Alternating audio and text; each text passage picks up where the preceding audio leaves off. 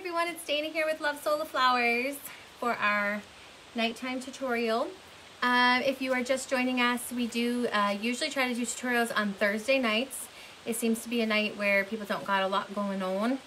So Thursday nights is when we try to have a tutorial.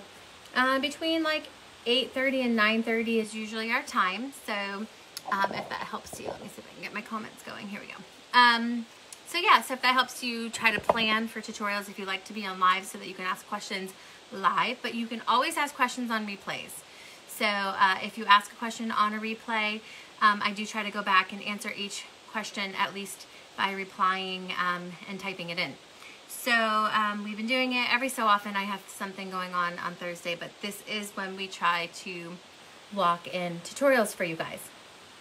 Hi, Debbie.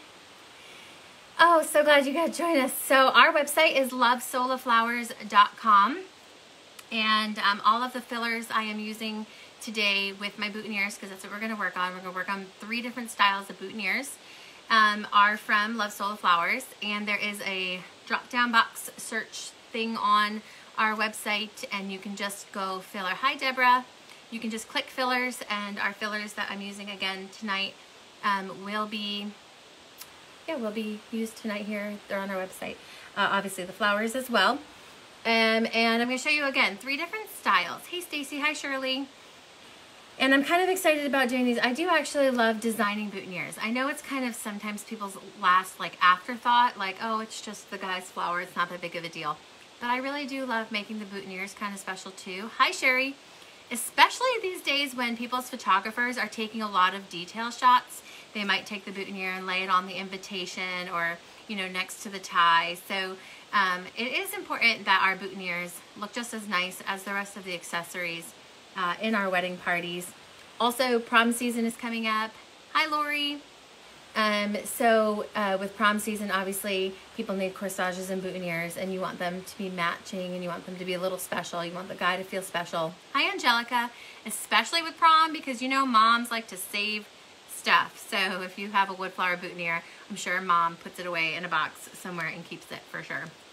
So, so that's what we're going to do. We're going to do 3 styles. We're going to do one with 2 flowers with more traditional. We're going to do one with 1 flower, and then we're going to do a filler only like rustic boho one. I have done a video on boutonnieres, but we have a lot of questions coming, and sometimes when the videos are so far back, it's hard to find them. So we thought we would do a current one on boutonnieres. So what you need, I use 2-inch flowers. Some people don't like them this big with 2 inches. They might do 1.5 inches. But I do like a big boot. So I like to use the 2 inches.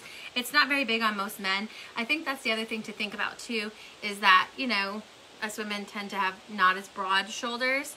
So it might look a certain size when we hold it up to ourselves, but you got to think of, you know, a man's chest size, and you know that you know, if you go too puny, it looks puny. So again, you can use this. Again, I'm using 2-inch size flowers, but you can also use 1.5 inches. So this is a 1.5 inch. So for me, these are too small unless you use a ton of filler. But we even are going to do our 2 flower boutonnieres, even going to use both of these. So again, I like a very prominent kind of boutonniere. I don't like long stems on them, but I like it to be, you know, there. So we are going to make a couple. We're going to do with the pin-on kind, and then I also have magnets. I'm going to show you how to make them magnetic. So you'll need magnets if you're going to do that, and when we get there, I'll tell you what kind. And then, of course, you need your 18-gauge wire. Okay? So we're going to start. If you are not part of our community group, if you're new and you're not part of that, you should join it. It's facebook.com/groups/lovesouloflowers. So that's a group where you get to post your own things or ask questions, get people's advice, you know, get constructive criticism, ask for where people buy things, that kind of stuff. So that group is all for posting and doing all that. But we do our videos here on the business page because it's much easier to find them. So when a video goes in a group, it doesn't keep it like organized in a tab. It just floats around in a post. So if you're looking for our video tutorials, they are here on our business page, and it's under the tab called videos. Now, Facebook has this weird glitch when you're using your phone, you can't see the title of the tutorials anymore. It just says untitled.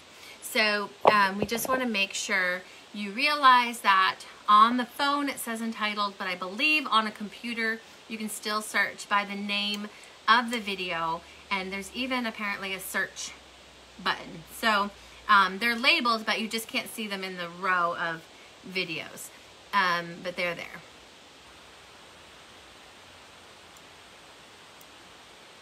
There's just like a Facebook thing just came up, so let's see. Okay, so I don't know, a comment just came up on my Facebook that says maybe you're not going to be able to see the same thing as I do, and I don't really know what that means. It says Facebook is having technical problems. So if you guys see this video weird, let me know, because it just popped up on my screen that Facebook is having technical problems. So if this video is like looking weird to you, just let me know and give me a heads up on that. So, okay, I'm gonna start. So we're gonna do a basic 2-flower traditional boutonniere. Now I usually do 2 flowers for the groom, and then I'll do 1 flower for the groomsman, and I usually give him a little extra filler. Again, we want him to stand out. It is working. It's so weird. As a comment, it came up as a comment on the video that there's like technical issues. So weird. I've never seen that happen like ever. Like Facebook commented on my video that you might be not seeing the right thing. But anyway, if something happens, let me know. So what I'm going to do is I'm going to put these little stubby stems in my flowers. Okay, again, this was a 2-inch. This is a bird rose. And I'm going to do my 1.5-inch New Beauty. This guy's already dyed. Okay, I'm glad. I mean, it looks good to me, but I don't know why that just popped up. It's very weird. So let me just stem these guys. So I have them on little nubs. Okay. And I have my tape. Again, I use vinyl tape. Thanks, Trina. I'm going to set some pieces of tape on my side here because once I squeeze things together, it's not easy to rip off the tape for it. So I have a couple pieces of tape for myself. So I have my 2 flowers. Again, 2-inch and 1.5-inch. And then I'm going to have some fillers here. So for this one, I'm going to use some silver dollar eucalyptus. Let's save that. I want to use a spiral eucalyptus. And I'm just going to shred these little baby ones at the bottom because we're going to need a little bit of a handle in order to tape it. I'm going to use some dark green cassia.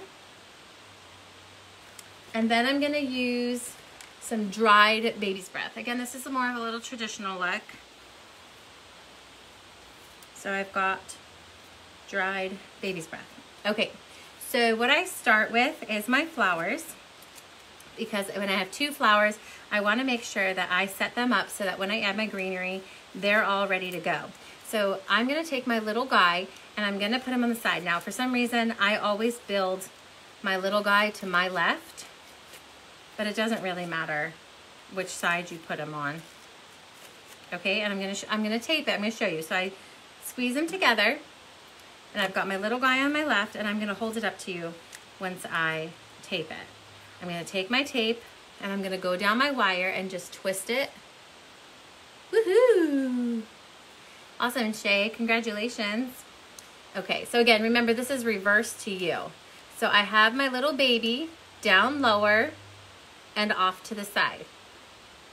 Okay, so I have my bigger flower up top and I have my baby down below and to the side, and I've now taped my wires together. I'm going to cut myself off a couple more pieces of tape here because I'm going to add my greenery to them. So boutonnieres are sometimes they move a lot. So if you tape a lot, you usually have better luck with it sticking the way you want it. So I'm going to slide, do you see, my greenery behind my flowers, okay? So this is silver dollar eucalyptus. Do you see how I just slid that behind my flowers? And actually, I'll tape it so that I can hold it better too. So now I'm gonna tape my silver dollar eucalyptus.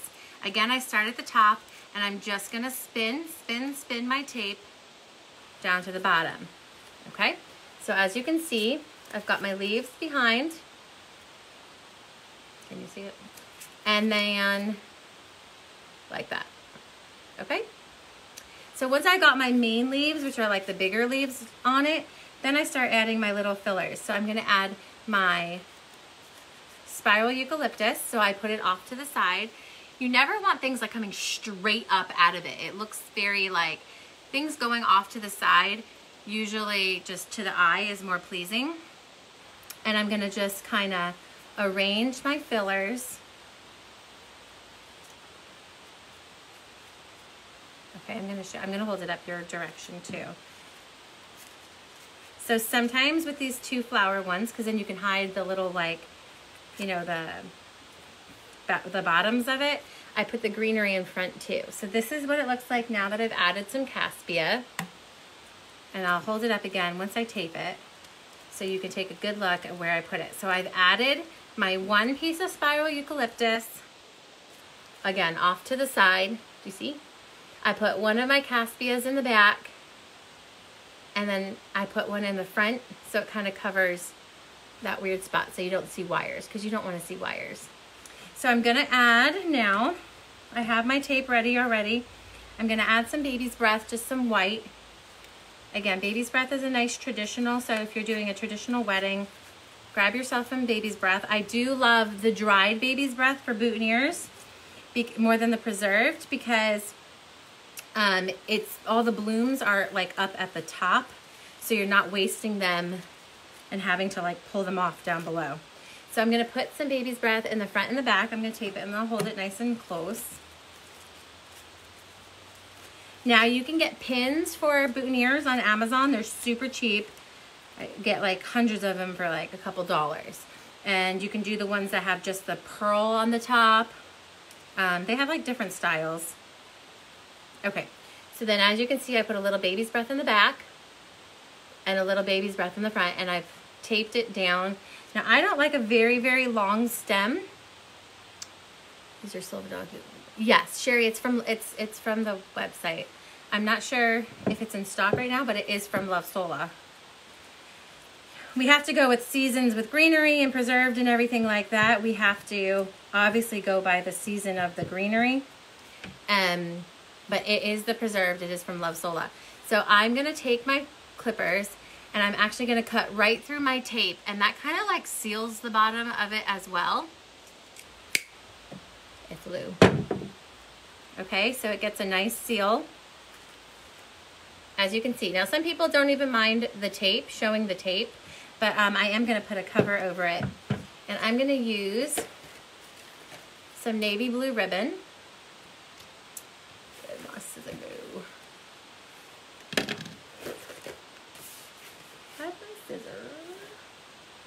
see if my clippers work.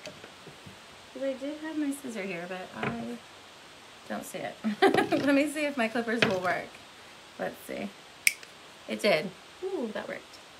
Okay, yeah, so there is the, oh, we have the hybrid. Okay, so the hybrid, let me explain what the hybrid means, because I know sometimes we have questions about that. So the hybrid is like a mixture of the more rounder silver dollar eucalyptus, and then the eucalyptus leaves that are a little bit more oval shaped. So it's kind of a mixture. It looks really, really pretty. I have it, and it looks great. This might even be it, actually. So correct me if I'm wrong, but I think this might be it, because see how they're oval?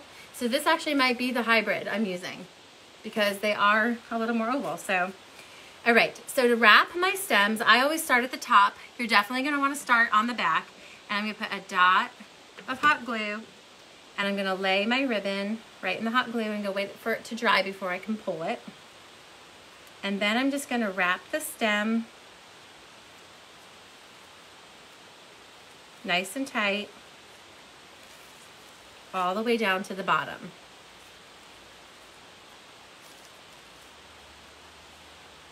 I actually think I'm using the hybrid, if I'm honest with myself here, because these are a little bit oval shaped.